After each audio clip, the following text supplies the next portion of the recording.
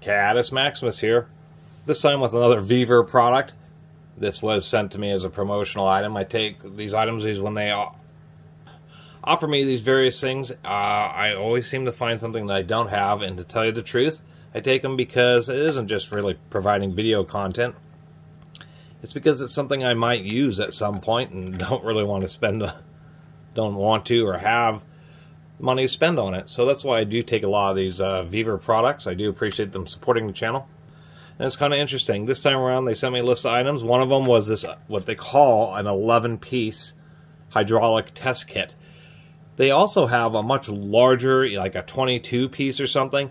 But the interesting thing is, on the website and on Amazon, this is $70 for this, where you get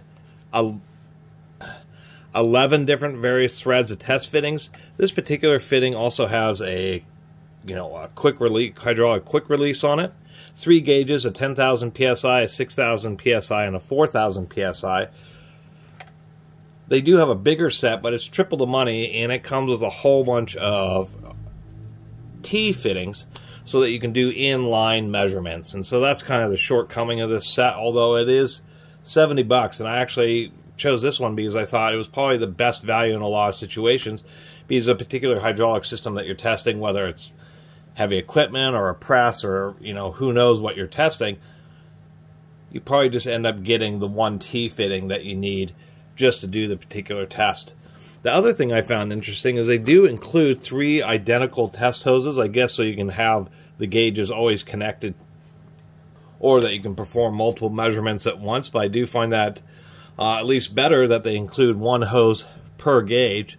So what we have here is we have our half-inch or quarter-inch fittings is what the gauges thread into.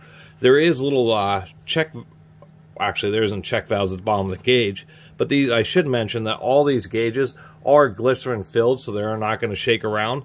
I do appreciate that, and they actually claim that these are stainless steel bodies. So stainless steel glycerin filled gauges is a nice touch. And something I was not expecting of a Chinese product is I was looking at this hose. Come on now. German-made hose. The brand is Spradau. And I was kind of surprised about that. I just, considering that China seems to make everything, I'm just surprised that a German-made hose was what they chose to go with. And maybe that's like a safety consideration. This is a pretty well-rated hose. If we look here, its working pressure is 630 bar. That's about 9,100 psi. But its burst pressure is 1,600 bar. That's 23,000 psi. So definitely decent quality hose. On the other side here, we have these caps. And these do have these little spindles. And those are the press into each one of these fittings has a check valve in it so it doesn't leak oil when you're hooking everything up. Everything has little O-rings, so if you ever had any leaks, you can replace all the O-rings. So these hoses all, get them out of the way here, all connect to all these different fittings the same way. What we have is we have a pretty nice machine cap. Oh, this one has kind of gotten stuck onto the O-ring here. There we go. So O-rings under the cap to prevent them from leaking, but there is actually check valves inside all these little fittings. And so when you put the cap back on, it just makes it, I guess, doubly secure. What is different is all the different fittings. They have these little caps. Like this is a 10 millimeter by 1.25 millimeter thread fitting in this particular unit. If we take, say, this unit here, this is just a 3/8 standard hydraulic fitting. We take like this tiny little one down here. This says 8, so I assume that's just a 8 millimeter fitting. We do have quite a few different fittings. 7/16. I'm not exactly sure. This says S1204 quarter-inch fitting. And so that's the deal, is every one of these is going to be the same. This side is what plugs into the hose. And this side is what you might connect. If you have something like an excavator, they'll have hydraulic test ports to verify the amount of pressure. Surprisingly enough, I was going to demonstrate this with a hydraulic power pack. It's like a frame straightener that I got from Vevor. But none of these are actually as big as the threads that thing uses. Oddly enough, we've got 9/16, just a bunch of various sizes. So there's not a lot else to talk about here. This is a, oh, that was one I already did. We got various metric and fractional sizes. That's a 14 millimeter. What's this one? I was just digging through here. We have two S1204 1/4 here. And I wonder, oh, I see. They actually are slightly different fittings. This looks like an MPT fitting. This is an O-ring fitting. So, and I was just noticing they do have some laser etching. So this is a ZG 1/4, where this doesn't. So, as far as I can tell in doing my research, this will cover a lot of the hydraulic test ports and stuff that people may run into.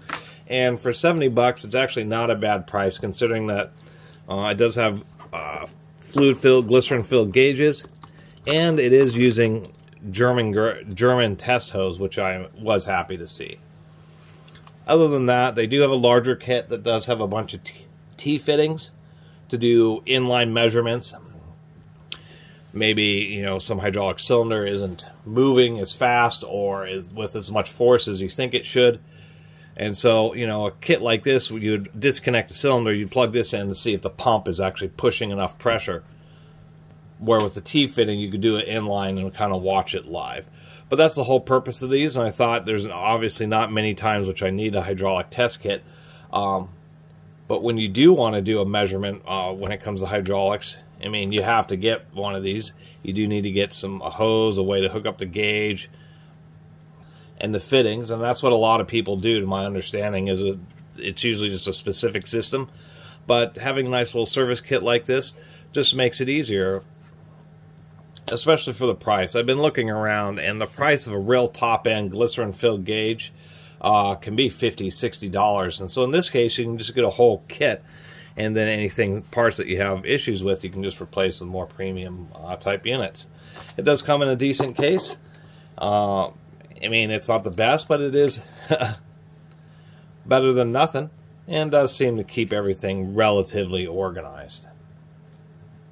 What I find odd is that they call this an 11-piece set because they're just referring to these 11 different fittings. So, although this quick release here is actually a 12th, so that it should be really called a 12-piece set. Anyway, really appreciate everybody who's been watching. See you next time. Catus Maximus out.